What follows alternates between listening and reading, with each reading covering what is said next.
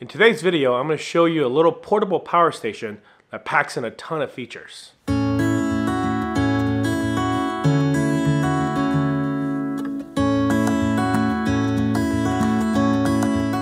Welcome to Freely Roaming. My name is Dan. I've been using portable power stations for a long time since I've been on the road. It's honestly one of the secrets for living off-grid. Sure, it's nice to have a well thought out and well built electrical system, but there's guaranteed going to be one of those times when you need to plug something in and there's just not an outlet available. This goes for things like phones, tablets, cameras, or even bigger items like laptops or portable air compressors. Power station can range from little pocket ones that's the size of your phone to huge ones that can power an entire house. It is a category of products that have been expanding in the past decade. Today I want to show you a product that straddles the gap between the small to mid-sized power stations. This right here is the GOOLOO GTX280. Honestly, I've never heard of the name until they reached out to me, and when I saw it, it looked like a pretty innovative product. First things first, let me give you some product specs. With a capacity of 280 watt hours, it's not just a little battery that can charge your phone. Of course it can do that, but it's also got plenty of power to run most of your off-grid devices. Let me show you quickly what's inside the box. This is the main body of the power station. As you can see, it's really small for a battery bank that has the capacity that it does. Even though it's small, a rival's unit's doubled its size, and it's actually quite usable because of its portable size. It has an IP65 waterproof and dustproof rating. So between that and its portability, it's ready to go out on any adventures with you. But keep in mind that the IP rating only applies to when the device is not being used, because it has these rubber doors that need to be closed for it to retain that waterproof and dustproof rating. And obviously when these doors are shut, you can't use the device. With a maximum power output of 150 watts, you're not going to run a blender or an induction stovetop with this thing, but it will charge a laptop more than 2 times. One of the ways they got this thing so small in size is because it does not have a built-in AC inverter, but instead it has a separate AC inverter unit. This is the AC inverter unit. It's a separate one that plugs into the cigarette lighter outlet and can power up to 120 watts. Even though this power station has an output rating of 150 watts, the 120 watt rating is because that it's using the cigarette lighter socket, which usually has a 10 amp output rating. The way that it works is that you just simply plug it into the cigarette lighter, and there you have a power station with full AC inverting capabilities. This is, however, just a modified sine wave inverter. With this size, you're not going to find a pure sine wave unit.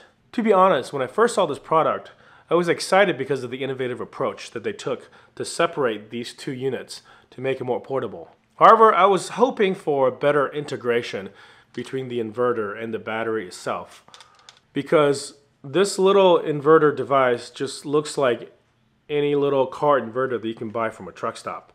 However, it does have USB-C power delivery at 30 watts as well as a quick charge port. And it also has a pass-through cigarette lighter plug on the other side. There's a large display on the power bank. Although it's got a relatively small amount of data that just shows basically the state of charge and also the power output, and some error code shows up as icons on the side, but I do find it to be adequate. The only way to charge this device is through the USB-C port.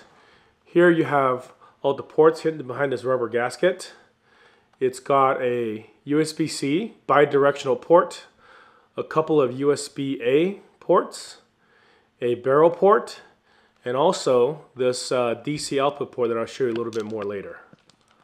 And down here you have the cigarette lighter socket. On the other side, what power station would be complete without having an LED light? Complete with SOS mode and a strobe mode. All joking aside, this power station, being as compact as it is, actually makes this LED light much more useful. You can almost use it as a flashlight compared to the big power stations where you carry it by the handle with the LED light, which nobody ever seems to use. But I can actually see me using this one. To charge this unit, you have to use the bi-directional USB-C port, which can support up to 100 watts of charging. However, it doesn't come with a 100 watt charger. In fact, it only comes with this inverter, which also acts as a DC charger. The way that you use it is you plug this into a cigarette lighter socket and you use the USB-C port from here to connect directly to the charging bidirectional port in here to charge this. Now this is only rated for 30 watts, so you can only charge this at 30 watts using the included DC charger. And it will charge this up in about 10 hours using this method.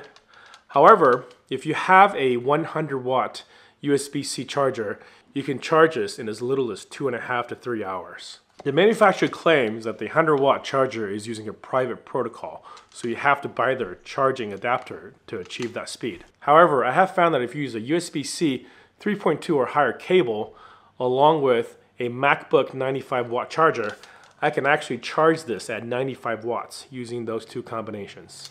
And because you have to charge this through a USB-C port, it unfortunately does not have pass-through charging. But for a power station as small as this one, it really isn't a deal breaker for me.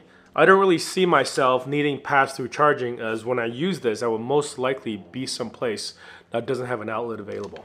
Personally, I'm excited to use this to couple with my computer that's equipped with USB-C charging. Using a USB-C 3.2 or higher cable, I can charge my computer using this battery bank more than 2 times. In the past, I would have to lug around a big power station in order to have this capability. But now I can just throw this directly into my backpack and be able to charge my computer and work on my computer wherever I am. Although at almost 5 pounds, specifically it's 4.65 pounds, this is not going to be in anybody's ultralight hiking kit. Lastly, I want to talk about a feature that's not available in any power stations that I've seen. And it's available on this one because of its unique form factor. I've been carrying this thing around for the last 7 years as I've been traveling. This is one of those lithium battery jump starters. I had a truck that had a bad battery once, so I bought this for those times when I couldn't have somebody else jumpstart me so I could do this myself. After I replaced the battery, I no longer needed this, but I still carry this around just in case something were to happen. So I'm happy to say that because I'm switching over to the GOOLOO GTX280, I'll get to ditch this altogether. That's because in the box, you also get jumper cables. And that's why you have this DC port over here on the side. Not only does this bridge the gap from a small to a medium-sized power station, it is also a lithium jump starter for your vehicle. These are actually some of the most heavy-duty clamps I've ever seen. So of course, as with all battery banks, this video wouldn't be complete without some capacity testing. Now I'm testing the DC output of the GOOLOO GTX280 straight out of the cigarette lighter. It is a very high voltage, actually, 15.3 volts. Doesn't look like it's a regulated output. It looks like it's a lithium ion pack in 4S configuration. So if you have DC appliances that don't like 15.3, this is rather high voltage, you may not want to plug directly into this. But we'll see how it lasts, how long it lasts. It's supposed to be a 280 watt hour pack. So far we're about 2.5 minutes in. And I've got it set at drawing about 6 amps because that DC output is rated for 150 watts. So I'm drawing about, oh actually I'm drawing 100 watts. 59%. Still drawing 89 watts. We have drawn 92.7 watt hours in the last hour. So this is going to be, I suspect, just over 200 watt hours of output through that DC port. And as you can see here, that voltage is dropped to 13.9. So that is not a regulated DC output, which is expected because this is a small unit. And also this seems to be a 4S lithium ion, possibly a nickel manganese cobalt chemistry. So that's consistent with the voltage we're seeing here. I think we'll go for about another hour or so. We should see the result of this DC discharge test. So below 20%, this light starts to flash. So I'm at 14%, and we'll see if we get to 200 watt hours. 190, 50 watt hours, 65 watt hours right now. Still pulling 140 watts, which is close to its limit. The limit, I probably believe it's like 10 amps because it sits at like 15 volts when it's fully charged. That's why it's rated for 150 watts. 12.3 volts right now. So that's probably also why they chose to have a 4S lithium-ion battery, because when the battery starts, or the voltage starts to sag at the low end here, it's still a serviceable voltage. You just have to make sure your DC device can work with the high end of this chemistry. We're over 200 watt hours, so 209 watt hours so far to be exact, and we're down to 4%. So it's gonna probably die in just a couple minutes now. Still at a very comfortable 12.7 volts. So I'm just gonna let it go until it shuts itself off. 1% left. GTX280. Any minute now. See if it'll hit 215. I think it will. Certainly it's not going to hit 220. But we'll calculate just exactly what kind of efficiency. Oh, there it is. Went to 0%. Wow, didn't even hit 215. I was wrong. There it is. 214.87. Tested the GOOLOO's inverter. So its inverter is just a little tiny plug-in inverter. This guy right here. And I'm gonna have to see how much capacity it got. 165 watts, which is not great. Just under 10 hours, so it was a pretty slow test. And we only got 165 watts out of a 200 and somewhat watt hour battery. This is not a very efficient inverter, but it is about what you would expect for this form factor though. First of all, the cigarette lighter plugs are pretty inefficient but convenient connections.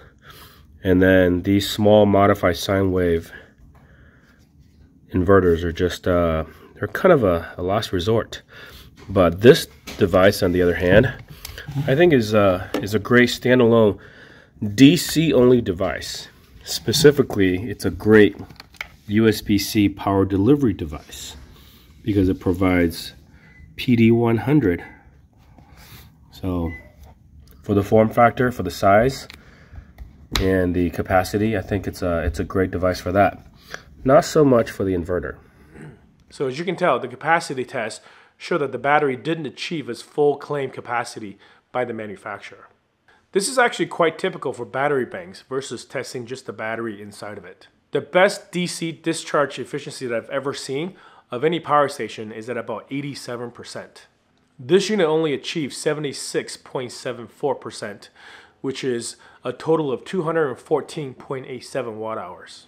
I attribute that to the fact that this unit is so small, so they have to choose components that are favored for its size over its efficiency. The AC discharge test came in even worse at 59%, which is 165 watt hours. This again is due to the inverter included in this unit and how it's connected using the lighter socket. As it is a smaller power station, AC inversion efficiency usually suffers because of it. It is not a big deal to me though, because I don't actually plan on using the AC inverter that much for this unit. I plan to use this exclusively for its USB outputs. Specifically, I think this is one of the best units you can get to use with a laptop that's got USB-C charging. If you want to learn more about this power station, I'll put all the links about it in the description below, with all the information you can get and also the best deal on where you can get one. I hope you found this video useful. If you have any questions, feel free to add them in the comments below. Thanks as always for watching. I'll see you guys in the next one.